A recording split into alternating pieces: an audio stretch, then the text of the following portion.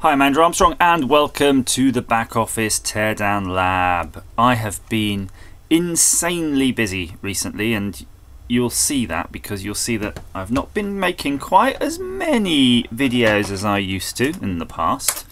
I'd always try to go for a Saturday, Sunday and a Wednesday. So the combination of being busy in my personal life and starting some sort of longer, more difficult, fussy projects has really caned me. So I thought it'd be nice to spend a few minutes that I have today just to sort of have a look at some old school things. So this is a Prestigio Multipad 7 tablet and it's been sitting on my desk for ages to do. It's basically been destroyed, so the screen is gone on it. It doesn't have an HDMI output, so it can't really be retasked as a general Android-y thing. And to be honest, it was really slow even when it was working. It's sort of like the worst of the kind of bloatware. And I don't even know what Prestigio is, if it's a Maplin or Tesco's or something brand. So I thought it'd be nice to just open it and salvage it. So what was wrong with it, by the way, was the screen is broken. And although you can't see it visually, when you powered it up, you got like a kind of a crack across the middle appearing. So it's somehow broken in, among its layers. But these things normally have some good salvageable parts, like fairly juicy battery. And in the past, sometimes these batteries have been dead, but I know this one's definitely not dead because of the battery. So I'll definitely be having that. So let's unplug that first and see if we can extricate it from this tablet. So if we were going to fix a tablet, for example, you'd have to go through a similar process. And the problem is normally they're glued down. And I'm just going to pop this speaker if I can. There we go, pop the speaker so we don't damage the wires. And I'll turn my soldering iron on in the corner too, so we can use that as necessary. Now the problem with the batteries is they're normally glued down, and you don't want to burst them. You can start a fire or something. So I think you've got to be very cautious. I'm just using the spludger and I'm pointing it, I'm kind of dragging it across the back of the screen so it's not putting force on that. Because the last thing you want to do is slice into that battery like a knife. It's coming though. This is going pretty well actually. Oh, it's slightly bent there. I wouldn't want it to. Don't bend it. But what really gets you is sometimes they put a piece of glue right in the middle, which I think they've probably done here. That you can see that now getting wedged in. If I put it on its edge, there's a good chance we can start seeing that. Yeah. So I've seen, oops, the screen's coming with it. I've seen some techniques where people basically put like a kind of a bit of cheese wire or something like that in there. I mean, I don't know. Let's have a look. I've got some reasonably thick gauge wire and some thin gauge wires. Let's try that with some wires. It's like we're learning together. You could. I'm going to call the technique Ray Mearsing it. I'm going to have a go at Ray Mearsing it. And if you're in the UK, you'll know why I'm calling it that. Yeah, seems to be kind of working, to be honest with you. Let's try it again. So I'm just pushing the wire through and just using the wire to try to slice the glue. Wow, and it's kind of sticky. I mean, it really has etched itself into that glue.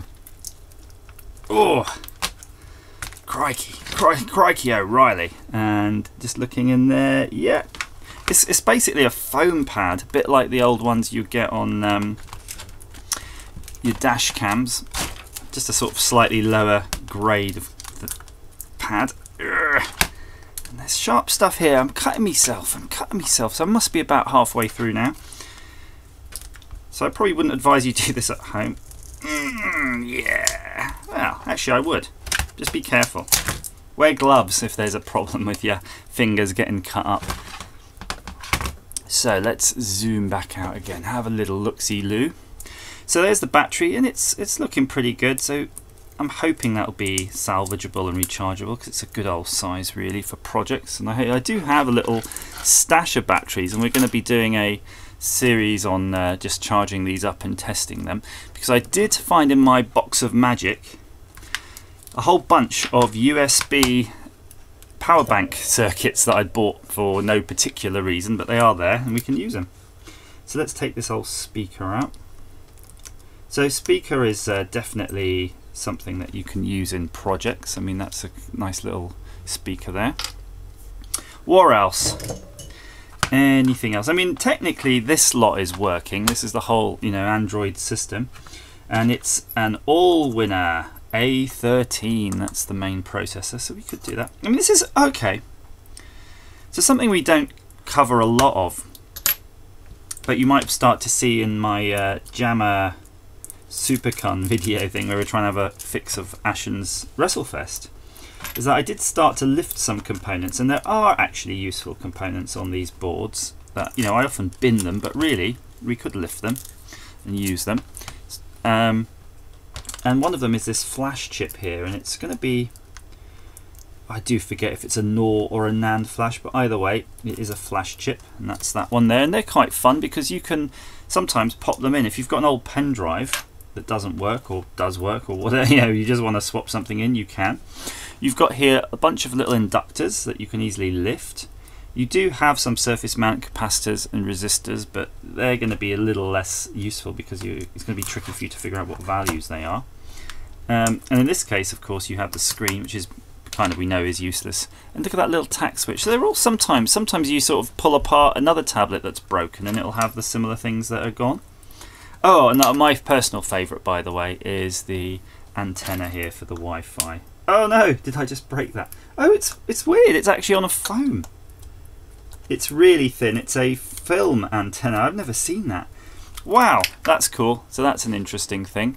It's actually a film antenna, so it's printed onto the usual flexi type material. I'm not going to say it's quite the usual one because it's going to be a low quality, but look, it's just printed on a thin thing and then blopped onto a piece of foam.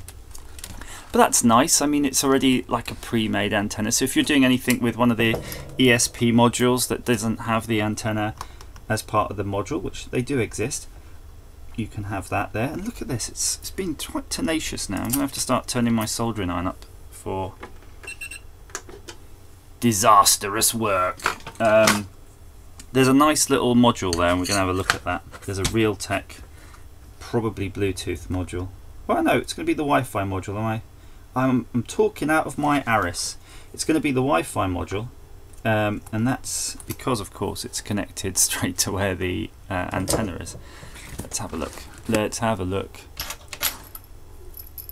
So there's the module, and there's its output, and there it's going to the Wi-Fi. And there's some tuning, some footprints here for tuning capacitors and whatnot.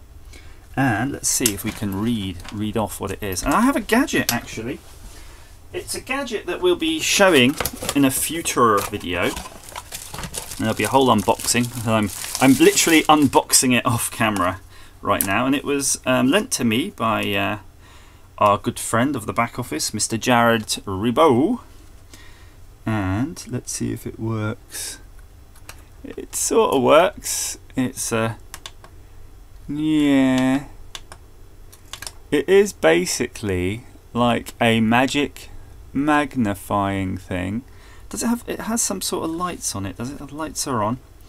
And the idea of this. Oh, I can read it. When I look at the screen, I can see it. But I know when you're looking at the screen, you're getting a moire pattern.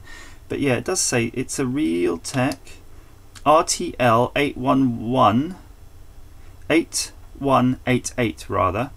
RTL 8188 ETV. So that's kind of groovy. So there you get a hint. You got a little hint of seeing something awesome there. But we'll cover that in another video because, gosh, quite frankly, I need the material these days, don't I? I'm so busy not doing videos for you. So I think that module's worth salvaging. So we'll pop that little guy off, and we'll try to get the. In fact, let's. I'm going to switch to hot air. Say I'm trying to do this in a hurry. I've set myself a task to try to make this video no longer than 10 minutes. I'm already failing on that. But I want to see if we can lift this module. And I was going to use hot air. Oh no, I've already put a blob of solder on the component. Okay, Andrew, calm down. Let's not rush. Dagnammit. There we go. So what I'm doing is I'm just trying to resolder the pads, and the main reason being that I'm using a leaded solder, and that's an unleaded solder normally they'll be using on the board, so I'm just trying to mix and make a new alloy so it will flow a bit better. And I'm going to put a little bit of pressure on this corner of the board so I can try to lift it when I heat these two.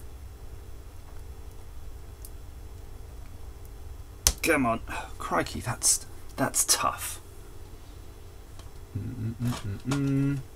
Ah!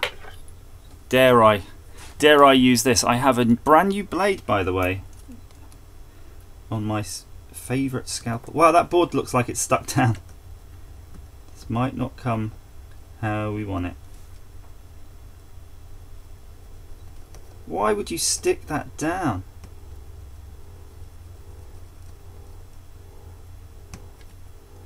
Dang, damn it. The problem is with something like that now, if you're actually really trying to save this board and use it in a project, you're going to have to be really careful, because even if you used hot air on that, if it's stuck down with adhesive, you're going to poing it. You know what I mean? It's going to spring when you try to get that off.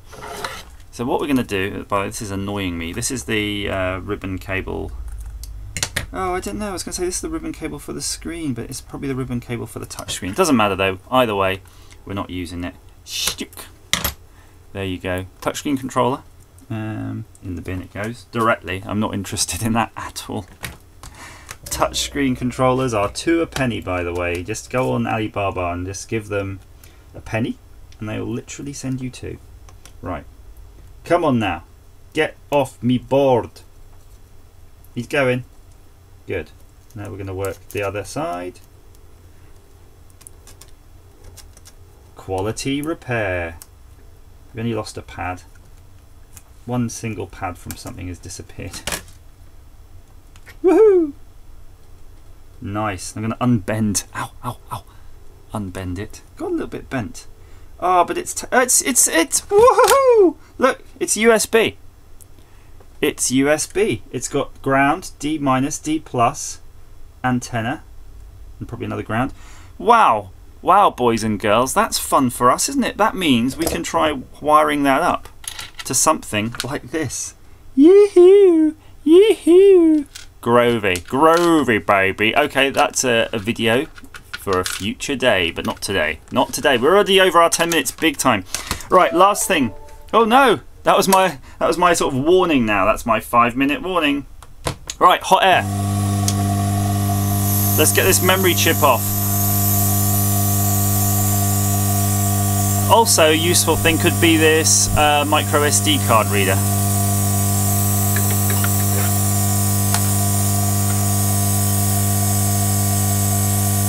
Oh, out of flux.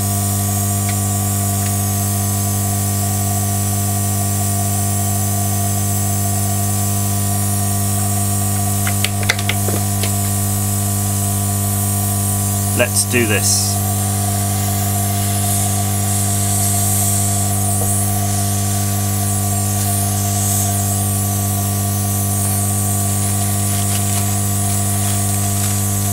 Right, I'm going in.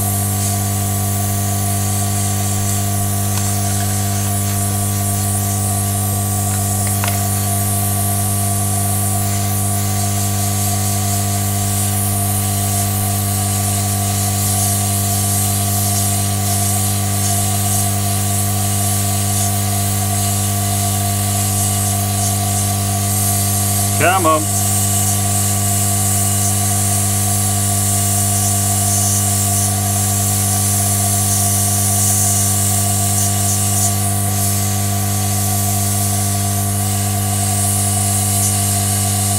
There she goes.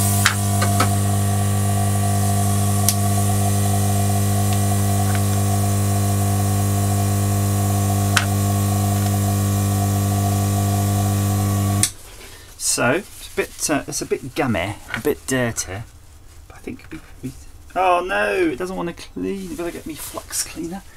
It's weird when you're doing something against, you know, the clock, even though it's a sort of self-imposed time limit, and I'm already crazy over. It just makes it more, you know, frantic. So, boys and girls playing along at home. The reason I'm cleaning it up, of course, is so that we can read it and see if we can use that in a suitably knackered pen drive, because you need the pen drive to be kind of working. It's a Toshiba. It's a Mishmosh Toshiba SW7002. A Toshiba 7002. And let's try our new little gadget as well. Welcome. Welcome to the gadget. Yeah. It's what's going on here. It's kind of like, there we go. I'm gonna put this here more. There's too many cameras involved here, but yes. Look, a Toshiba SW700 Taiwan 13339AE, and there's the longer number if that's of any use. This gadget's quite cool, but I think we can improve upon it. No predator vision though. It's a shame. Anyway, hope that's been of some use to you. The use being, of course, how to remove the Wi-Fi module, which is cool. We can make a USB gadget out of it, and also how to remove the flash chip, which of course will be interesting to see if we can transplant that into a pen drive and it works. Hopefully I have some donor pen drives, but knowing me, I don't know, I tend to lose them pretty quickly. As ever, thanks for watching.